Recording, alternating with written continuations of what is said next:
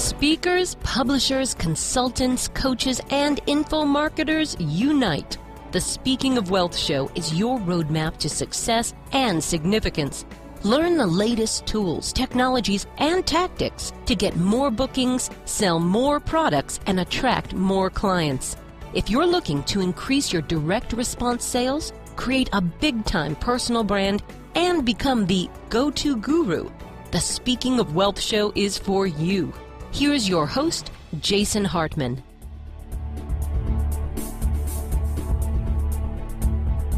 Welcome to the Speaking of Wealth Show. This is your host, Jason Hartman, where we discuss profit strategies for speakers, publishers, authors, consultants, coaches, info marketers, and just go over a whole bunch of exciting things that you can use to increase your business, to make your business more successful and more passive and more automated and more scalable. So we will be back with a great interview. Be sure to visit us at speakingofwealth.com. You can take advantage of our blog, subscribe to the RSS feed, and many other resources for free at speakingofwealth.com. And we will be back with a great interview for you in less than 60 seconds. What's great about the shows you'll find on jasonhartman.com is that if you want to learn about some cool new investor software, there's a show for that. If you want to learn why Rome fell, Hitler rose, and Enron failed, there's a show for that. If you want to know about property evaluation technology on the iPhone, there's a show for that. And if you'd like to know how to make millions with mobile homes, there's even a show for that. Yep, there's a show for just about anything, only from jasonhartman.com. Or type in Jason Hartman in the iTunes store. My pleasure to welcome Jamie Krakover to the show. She is the producer and one of the co-hosts of the Awakenings podcast, and this is an interesting show, and they've had some great growth and some great opportunities coming from not knowing anything about podcasting 3.5 years ago to pretty exciting results nowadays. So she's coming to us today from St. Louis, Missouri. Jamie, how are you? I'm good. Thanks for having me on your show. My pleasure. Welcome. So tell us about your show and, a little bit about the subject matter, too. Awakenings is a podcast that is dedicated to a young adult book series called The Secrets of the Immortal Nicholas Flamel. It's by author Michael Scott. And the book series, a little bit about that, it's a series it's a magic fantasy type series, centers around two teenage twins, a boy and a girl, age 15, that are thrust into the world of magic, and all of the characters surrounding them, the main one being Nicholas Flamel at the beginning, all the characters that they're introduced to are either historical characters or mythological characters. So there are all these characters that can be looked up online, really existed in history or mythology, and they're kind of thrust into this world and realize, wow, these people are really real and they're immortal. And so we developed the podcast centered around discussing the book series. It's a 6-book series. The 6th book actually comes out in just under a month from now. So we kind of discuss this series, discuss how it relates to history and mythology, try to guess what might happen next in the series. And what age group? It's young adult. We have readers as young as 8 all the way up through adult. And what's the Harry Potter connection? The Harry Potter connection is the main character, Nicholas Flamel, who is actually a real person from history, a noted alchemist, but he gets a mention in the first Harry Potter book, The Sorcerer's Stone, and he is actually involved in the Harry Potter series and kind of known from history as the founder of the Sorcerer's Stone, the whole idea of alchemy and turning regular objects into gold, and there's all this myth surrounding how he became as rich as he did. Great. And there are other hosts that you do the show with? Yes, it is me and 3 other people, Jeff Smith, Sean Gardell, and Kristen. And in terms of your format, Jamie, are all of you talking at the same time, or do you do one show, Jeff does another, etc.? We all, when available, most of the time, all 4 of us are on the show at the same time. We kind of interact. We have a general format. We kind of talk about what news is going on with the series, and then we have a topic that we discuss, and it's just an open discussion back and forth. And we always read our listener emails, and we really enjoy having our listener interaction on the show too. That's a really big part of our show. Sure, that's great. And are you all located physically in the same place? No, we are not. We're kind of all over the place. Most of them are on the East Coast. One's in Massachusetts, one's in Pennsylvania, and one is in West Virginia. And any tips how you do that logistically since you're located in different areas? Well, we usually email constantly just to figure out schedules. We kind of worked out our show airs once a month, so we kind of worked out a general schedule, and sometimes that doesn't always work out, but email back and forth, and then when we're actually doing the show, we all use Skype and get on and chat on Skype. So. And you probably just use call recorder or something like that? Yeah. We have a call recorder that we use. Fantastic. And so your show is audio only? It is audio only, yeah. Okay, great. And typical episode length? Usually right around the hour to an hour and a half mark. Okay. And have you experimented with different lengths for your show, or have they always been an hour to an hour and a half? They usually tend to fall right around then, depending on the topic of discussion. Sometimes we go longer if it's a good discussion's really going well. So it kind of just depends on how much we have to say about the topic and how things go. Good. And how many episodes now? 3.5 years, once a month? Exactly what number are you on? We are about to record episode 42, so heading toward that 50 mark. Fantastic. And what has the growth been like as you've gone along?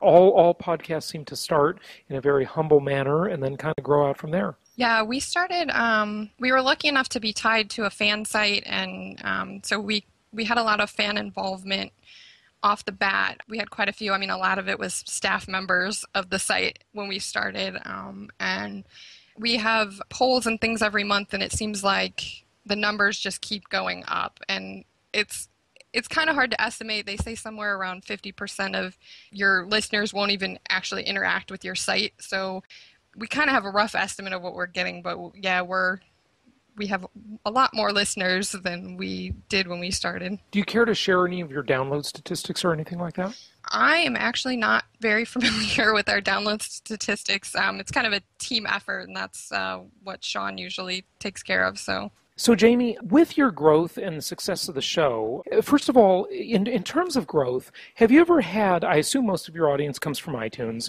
have you ever had like a mention as the show selected by iTunes staff or anything like that?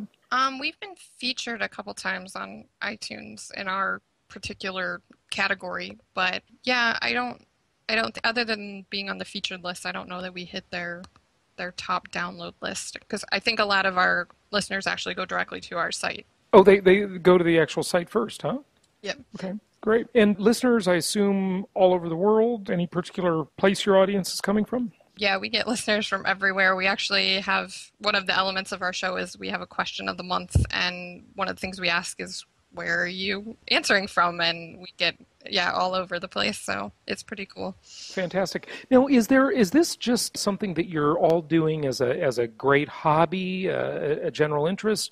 Are you monetizing it, and is there a business as sort of a back end to the podcast? It's mostly just for fun. We've been experimenting a little bit on the site with ads and things like that, but other than that, it's mainly just a group of people that came together over something that they really enjoy talking about, and just finding other fans that enjoy hearing what we have to say and getting involved with the show. So you all have day jobs that are probably completely unrelated to this, right? Yes. Okay, great. And have any of you ever hosted or thought about hosting or starting other podcasts? I mean, the thought has crossed my mind. Obviously, with a full-time day job, I don't have a whole lot of free time. I'm always out there looking for other shows, requesting people for hosting and things like that. But yeah, I haven't really found anything that's really interested me at this point. But in terms of starting another show, I don't have the time to edit that much podcast footage. So Right. Hey, talk to us a little bit, if you would, Jamie, about some of your just sort of the kind of the technical stuff in terms of what software you're using, what equipment. First of all, what editing software do you use? I use a free program called Audacity. Yep, very famous, well known. So Audacity, which is free, and that's just, that program is so highly acclaimed. It's amazing. Free, you can't beat the price, right? Cannot beat the price, and it is user friendly. It's as easy as cutting and pasting pasting in a document. Great. And so you use Audacity, and you do the editing for the show, right? I do. And in terms of microphones, I know you just use Call Recorder. That's actually the name of the program. Or do you use another product I for use recording another Skype? program called iFree Skype Recorder, another free program. So, yeah, when I first started looking into podcasting, I just did a ton of research to see what is out there. And there's a lot of great software out there that you can pay for, but there's also a lot of great free software. Although buyer beware, there is some really bad free software out there too. Right. Well, and there's some bad paid software too. That too. No question. In terms of like microphones or anything like that, do you use anything swanky or special, or just? I've recorded podcasts on the earbuds that come with my iPhone before, and it's surprising. It sounds surprisingly good. Yeah. I'm not doing that now. I don't do it most of the time, but in a pinch when you need to. Yeah, I just bought like a $10, $15 headset from Walmart. That's what I use, so it's really easy, cheap, free. Yeah, that sounds pretty good. So that's great. Any other technology that you want to mention? In terms of podcasting, I think I hit it all, the Skype, the recorder, and then the editing software, and I think that's about it. It seems like it would be a lot more difficult to come up with podcasts, but it's pretty darn easy. Yeah. How are you doing your hosting? Are you using WordPress, using Libsyn, or another podcasting service, or just a website? We have it on our website, and then we use iTunes. We're using Podcast Alley, although over the last 3.5 years we've noticed a marketable down slope on their maintaining their site, so we're kind of giving up on them. They've been really bad about their tech end and keeping that up. And then we also host on Blueberry, which is an up-and-coming hosting site. Yep. And Blueberry keeps track of stats and so forth, so that's really neat. Anything you want to mention in terms of like listener engagement? It sounds like you're doing a really good job of that. Certainly you're asking your fans and your listeners to participate in the show. Are you holding contests? I know you're having them say, where in the world they're from. Anything you want to mention about that? One of the big elements of our show, and I think we spend about at least half the time discussing things that are listener related. We're always asking for listeners to email us. We, like I said, we do question of the month, so it's usually related to the topic that we're discussing, and we just want to hear what the listeners have to think about the topic, kind of get our minds going too, just to hear what they have to say, and kind of gives us some things to talk about as well. We also do a monthly poll that we talk about, kind of see what the listeners think on another topic that's related to the overall discussion. So we really enjoy our listener interaction. We also have a answering machine on our podcast line, so listeners can call in and hear themselves on the show too sometimes. So, and is that just a Skype line with voicemail? It is a Skype line with a voicemail, yeah. And how do you take the recording off of that, or do you just play it live? Or a lot of the podcast software has the ability to pipe it through Skype, or the recording software has the ability to pipe it through Skype, and so that everybody on the call can hear what's being said on the music or the recording. So in terms of listener engagement, anything else you want to mention? No, just we love hearing from our listeners, and we think they're a really important element of the show, because obviously if we didn't have listeners, we would just be talking to ourselves. Sure. And they can call in and leave a voice message, hear themselves on the show. Do you ever do live shows? That's sort of an interesting area of podcasting that's rarely done, but I've noticed some people doing it, where they'll do a show at a specific time, have people call in, do a dialogue. I have not done that in any of mine, but it's sort of interesting. It gives it that kind of the radio show mentality. Yeah, we've talked about doing that. We haven't actually executed it. It's something we've definitely discussed and would maybe like to look into in the future, but it's hard with having listeners worldwide to find a good time that everybody can join in. And another element of our show, because we have young listeners, we have to be really careful about what's said on the show and keeping it family friendly, so editing is a big portion of maintaining that. I would be surprised that it's that difficult with your content area, though. I mean, would people call in and cuss? And I'd be surprised. Is that what you're going to say? I think worrying about the element of other people calling in, and then just I think our group as a host, we have a unique friendship. Like I've only actually met one of them in real life in person, but we kind of go off on a tangent sometimes, and it's not related, and may or may not be a good discussion topic for the show. So I think, yeah, because we're so close and we've been talking to each other for so long, us just as hosts could run off in a direction that's not good for the show. So right. Okay, so you got to keep yourselves in line too. Yeah. Yeah, that's a worry on the live show. Okay, so. Makes sense. And I see on your website you've got the books, I guess, of the book series. I mean, are you selling the books? No, it's just kind of synopsis of what the books are, and then I believe we also have links to like Amazon or the publishing where people can buy them if they're interested, but we don't directly sell them from the site. I'm almost surprised. So I'm surprised that the author or the publisher, Michael Scott, hasn't offered you maybe a stipend to promote the products more. No, it's just kind of something we approached him from the beginning and said, this is something we'd really like to start a fan site and a fan forum, and would you give us permission to do that? And when we talked to him, he said, sure, we'd be, I'd be flattered to have you, as fans, create this place where the fans could come together. And, and then when he gave us permission, he said, and I'll do you one better, I'll come on the site and I'll interact with the fans when I have time and available and come on and answer questions. So it's really more been about the fans the whole time, not really about him. It's just a place where everybody can come together and kind of discuss this shared interest. That's great. Well, what are your plans for the show? I mean, if you're at the right around the 50 episode mark, I mean, is there a time in the future when you'll have 300, 500 episodes? Will this go on forever, or does it have a limited life? I assume you really need Michael Scott to keep making books, right? Yeah, I think the series is actually coming to an end. It's a 6-book series, and the last book actually comes out in a little less than a month from now. So yeah, it's something we've been talking about a lot lately. The hosts and the staff of the site, where do we go from here? And we definitely want to talk about the last book, and we know we'll be podcasting after that. And Michael has announced that he's got another young adult series that is loosely linked to the Flamel series. So it's kind of been thrown around that we would continue on and start discussing this new series, or we may have an offshoot show, start a new show with a new name that's related to the new series. It's kind of still in discussion. Yeah, fantastic. Well, good. Anything else you'd like people to know about the show or podcasting in general? If you have advice for fellow podcasters, I'm sure they'd love to hear it. Yeah, sure.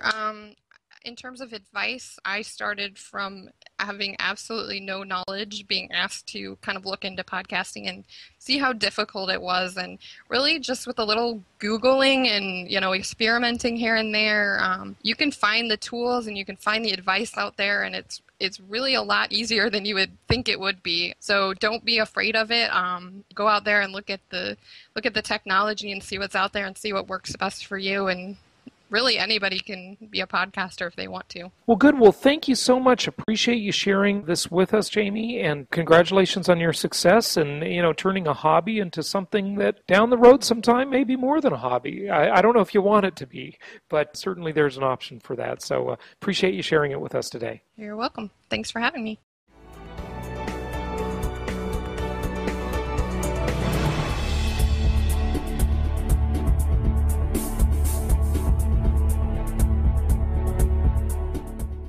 Copyright the Hartman Media Company. For publication rights and interviews, please email media@jasonhartman.com.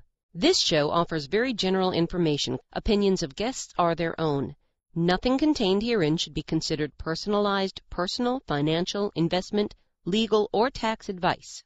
Every investor's strategy and goals are unique. You should consult with a licensed real estate broker or agent or other licensed investment, tax, and/or legal advisor before relying on any information contained herein.